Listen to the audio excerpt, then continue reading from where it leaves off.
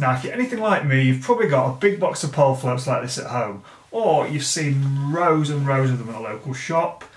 Do you know how to use them properly and what to do with them? In this video, we're going to look at float stems, float bristles, float bodies. Let's get straight into it.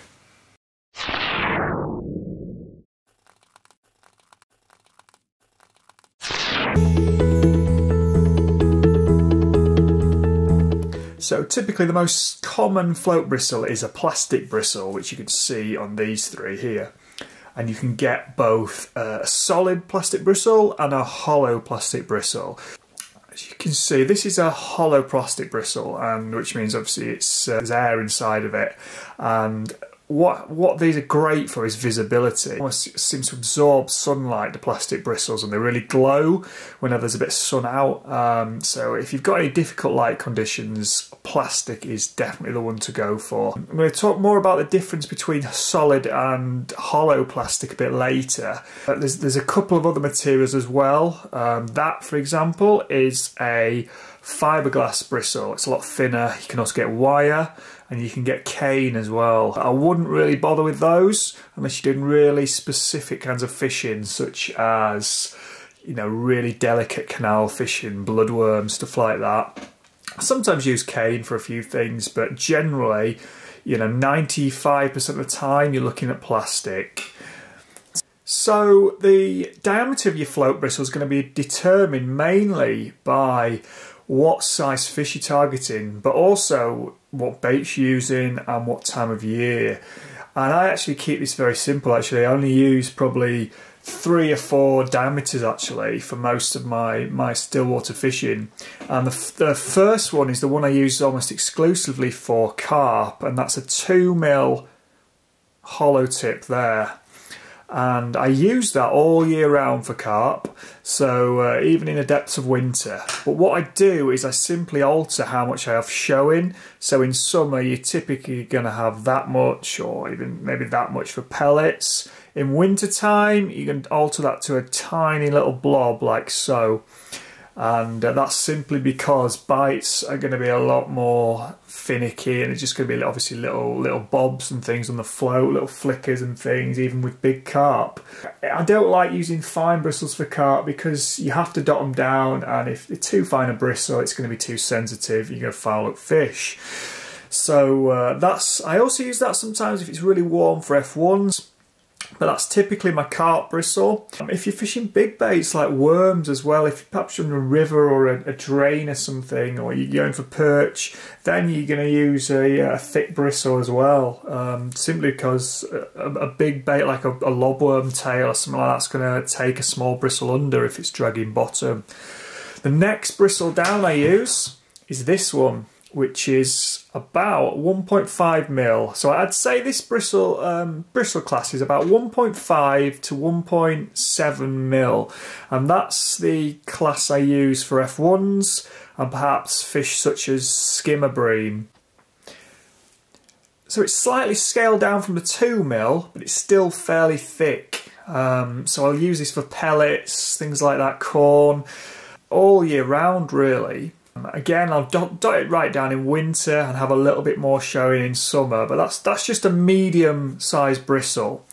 You can also use that for maggot fishing for silvers, maybe when it's warmer. Again, maybe sort of scaled up for silvers. But if you're going to be fishing for silverfish, then my third fish bristle choice is a 1.2mm. So that's my choice for silverfish. Now, interestingly, these two bristle types are both hollow plastic, because hollow's a lot more buoyant, slightly more visible than a solid tip, plastic tip, and you're just they're good for bigger fish. You know, they're more buoyant, so you're gonna foul hook less.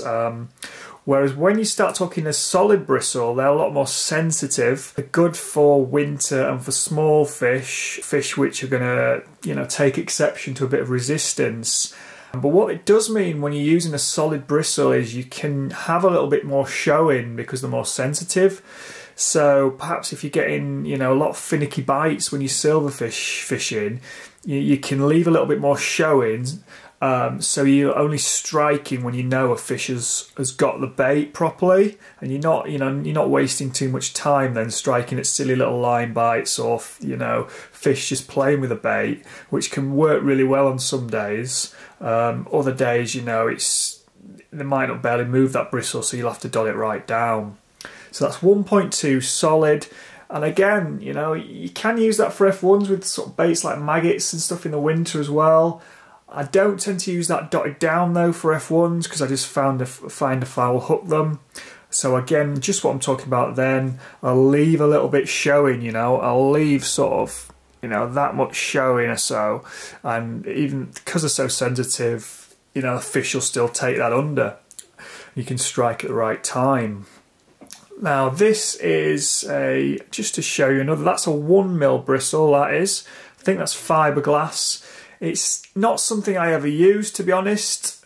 Bristles this thin are very hard to see, especially if you've got like white water. They're very, very sensitive, specialist bristles, so I tend not to touch them.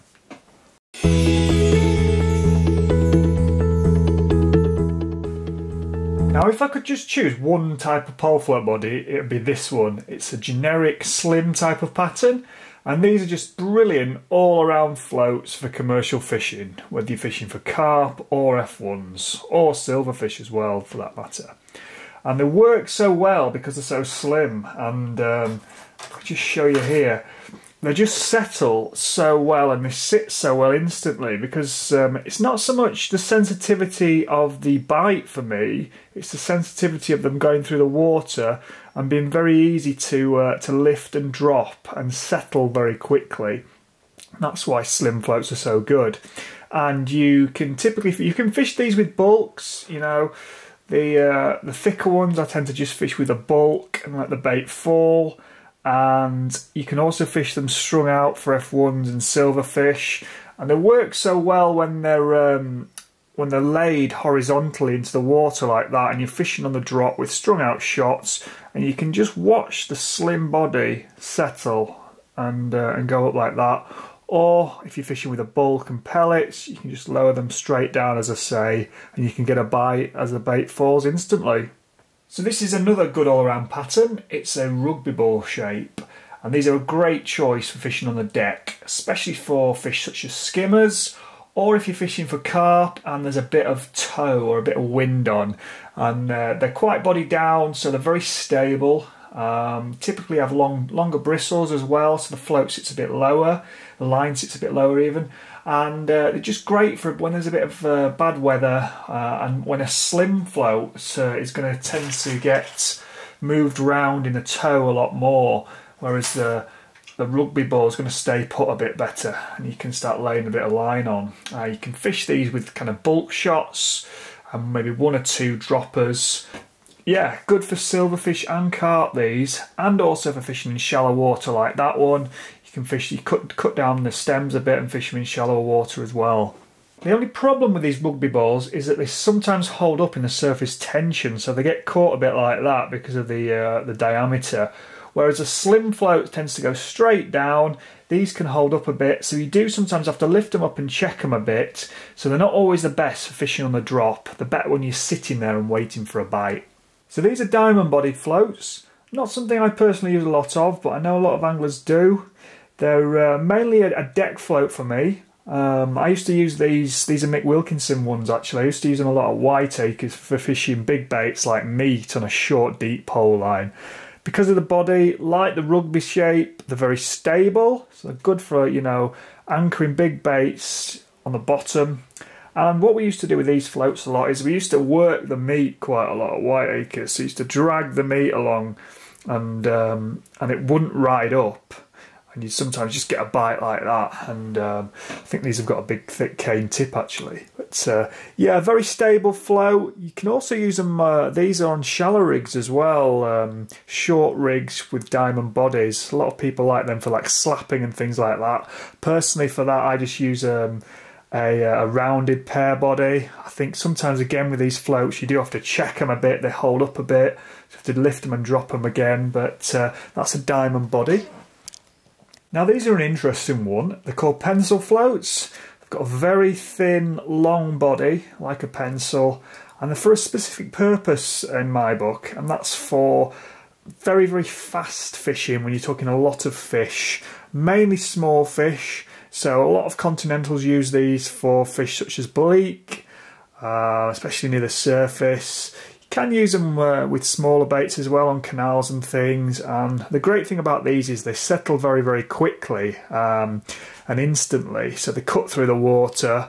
That's why a lot of people like them very shallow as well, for dace on the rivers, things like that. Some people used to use these for F1s as well, but they're not really for me. As I say, they're not stable as other patterns, and they typically come with very fine bristles as well. So more of a specialist silverfish float. So these are floats I use a lot. They're called dibbers. As you can see, very short, a kind of fat, slim body, and they're used mainly for shallow fishing. So I use them mainly on rigs that are 18 inches deep or less, maybe 2 foot, maybe at a push.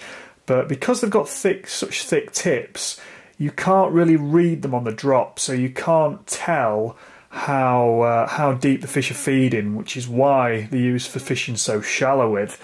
And why they're so short is you want them to, as I say, when you put the rig in or slap the rig in or whatever like that, you want them to cock more or less straight away so you can see the bite and the fishing instantly. Especially, you might only be fishing, you know, a matter of inches deep, so you only want a short float. You can cut the stems down a bit. As you can see, they've got a big fat bulbous tip, which can be used for bigger baits, pellets, meat as well. Anything over 2 foot, then I'll start to use something with a bristle that I can read as it goes down. So as it goes down, you'll be able to read the bristle. You know, any bites that occur as the shots register, you'll be able to see. And as I say, but these are brilliant on the day, very, very good, F1s or carp. Some people use scaled down dibbers for casters and things like that on canals as well, quite fine cane dibbers, which is interesting. This is a round-bodied float that we've got here. As you can see, it's very wide, and it's for a specific purpose, really. Wherever you've got some deep, moving water, so, you know, a river or a deep canal even. Now, these are the type of floats for running through and also holding back. You know, because of that body, you can hold them back and get bites that way. Best really on, as I say, really deeper venues. So we're talking big olivettes, bulks and a few droppers, fishing near the bottom. These are, as I say, no-nonsense floats really, come in quite large sizes, and really more natural venue fishing really. Shallower venues with calm conditions, that body's going to be too thick really, too much resistance, so it's really for when the water's moving.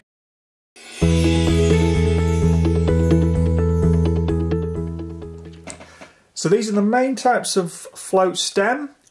We've got wire, carbon and fiberglass, and each of them has a massive part to play in pole fishing. So first of all, wire.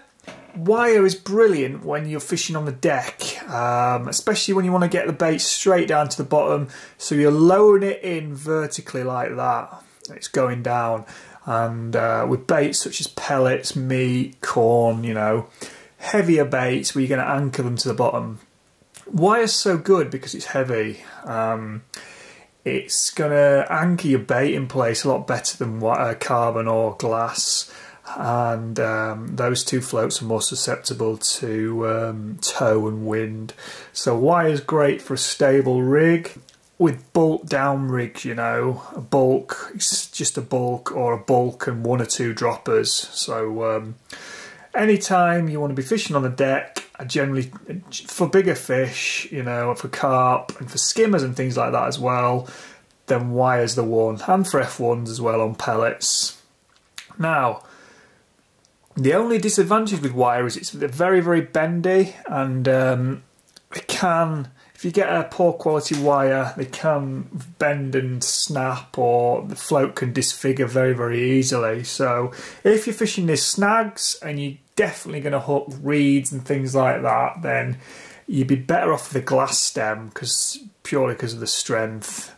That you are going to sacrifice a little bit in stability, because glass isn't quite as stable as wire in my book, but as I say, they're stronger. Now carbon has a very specific purpose for me, and that's for fishing through the water and for silverfish. So carbon stems, the lighter, the stronger but the lighter. So when you lay that rig in, whereas wire would go like that straight away, carbon tends to rotate a lot more slowly, almost like a clock. So as that's going through the water and your shots are settling, if a bite occurs, you'll see it. A lot better than you might with wire, and you'll be able to ascertain what depth the fish are taking or biting, if it was well off bottom or just a few inches off bottom, according to how well the float's settled. Now, carbon, as I say, it's a bit stronger and lighter, so it's going to be more susceptible to being moved about. But if you've got a calm day or a shallow swim, that's not going to be so much as an issue.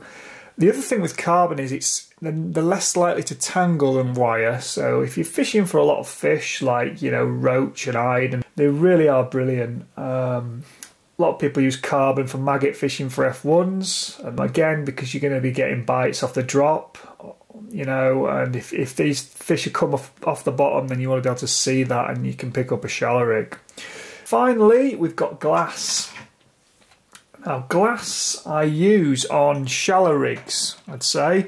Definitely up in the water on a float like that, and also on what I'd call a mud rig. So anytime you're fishing in a really shallow mud hole tight to the bank on an island or down the edge, I use glass, and I simply use glass because it's stronger than wire. So if your float's in the net and you're catching a lot of fish, you know, wire stems tend to bend, and you know you're going to destroy rigs and slow you down generally. So with glass, it's like a hybrid between the carbon and the wire. So it's a good kind of in between, and you still get a little bit of weight for when you're fishing a shallow rig. It's still going to cock it because it's still quite weighted. You know, I don't like carbon dibbers because you have to check them quite a bit. So for dibbers, I tend to use mainly glass.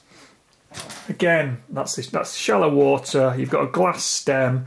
It's stable, and it's quite a heavy float, that, because it's fishing in shallow water, and you want a bit of weight to anchor the rig in place when there's a lot of activity and tails and things wafting the rig around.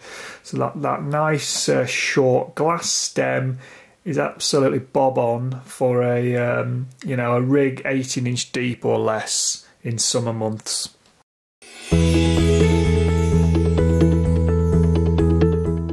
Just want to talk about the side eyes of the float, which are these here, which the line passes through on its way down the body. Obviously you attach with silicone further down. And now there's two types mainly of side eye. There's these which are embedded into the body, often with quite a length of wire running down there. And there's spring eyes, which are kind of wrapped round. Now personally, I would avoid spring eyes. In my book, they unbalance the float and they make it a bit top heavy around this area, which it just doesn't work for me at all. It doesn't work so well. So as I say, not everybody makes a great side eye. If you get, you know, cheap or some shop bought patterns, the side eyes can rip out. But if you find a good, you know, handmade float maker, like the likes of Malman, which I use a lot, RW, Mick Wilkinson, those kind of people, they make excellent side eyes that aren't going to rip out, as do a number of companies as well, commercially these days. So yeah, definitely for me, just those smaller, more inobtrusive side eyes. So just a couple of quick tips to end on. First of all, I like to use 4 rubbers on most of my rigs, especially the carp rigs and the shallow rigs. And the reason is, first and foremost, they stop the float from moving so much. And I don't use too tight a piece of silicone, but as I say, I use 4 of them so it locks in place and you don't lose your depth easily.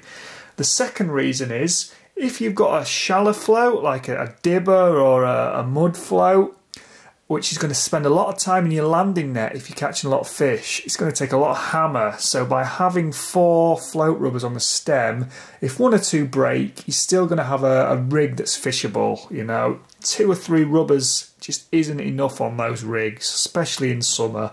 And you know, worst case scenario, you're going to have to change rig, put another float on, lose time. So 4 rubbers for me is the way to go. Now our second tip is all to do with where you place the silicone on the float stem. So if you can see here, it's right under the body, tight up there at the base. And all that's going to happen there is, especially with these wider, you know, round floats, if you can see that, the line is digging into the body there because of that silicone, and that's going to damage your float. You know, it's going to dig in, cause cuts, and in turn your float's going to take water on as a result of that. Now watch what happens when we just simply move that final bit of silicone halfway down the float. So I've now still got 3 bits of silicone on, but they're now on the bottom half of the float.